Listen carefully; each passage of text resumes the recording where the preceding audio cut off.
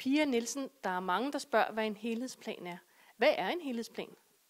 En helhedsplan, det er en meget, meget stor omfattende renovering, hvor man tager en hel masse elementer med på én gang.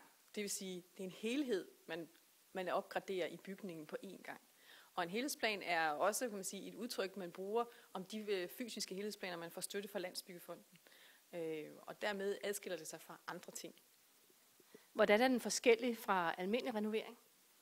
En almindelig renovering er jo typisk et enkelt arbejde. Der er nogle rør, der skal skiftes, nogle faldstaver, der skal skiftes, eller måske både tag og nogle rør. Mens en helhedsplan, som jeg prøvede at sige før, er en flerhed af problemer på én gang, som man løser. Og så er der jo også en anden prioritering, man kommer ind i, fordi at det ikke kun afdelingen selv, der skal afgøre, om man skal have en helhedsplan.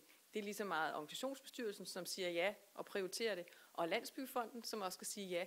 Og der må man sige, der er man jo i kø sammen med en masse andre projekter i Landsbyggefonden. Så hvornår man får en helhedsplan om, hvor meget støtte man kan få, det er afhængigt af, hvor mange penge Landsbyggefonden har, og hvor mange andre problemer der er i andre bebyggelser i hele landet. Det lyder som en langvarig affære. Er det det?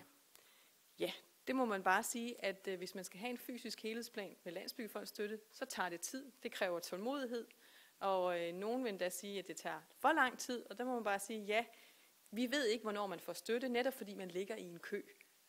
Og det afhænger af, hvor mange andre syge børn, der er i klassen, som man kunne sige det på en lidt poppet måde. Tæller vi om år?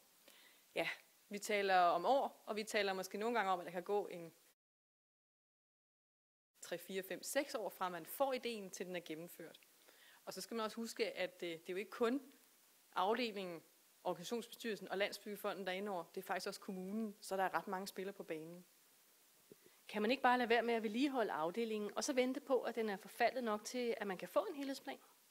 Ja, det lyder jo besnærende, at man bare venter, og så kommer der nogen og hjælper en. Og sådan er det desværre ikke. En helhedsplan omfatter ikke arbejde, der er vedligeholdelsesefterslæb.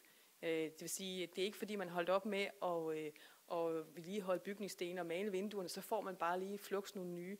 Nej, en helhedsplan går mere ind og ser på nogle arbejder, der løfter bebyggelsen og fremtidssikrer den. Og det kan være også udbedring af oprindelige svigt i konstruktionen, som man også arbejder med. Men det er sammenlægning af lejligheder, det er nye kvaliteter, man tilføjer, når man har en fysisk helhedsplan.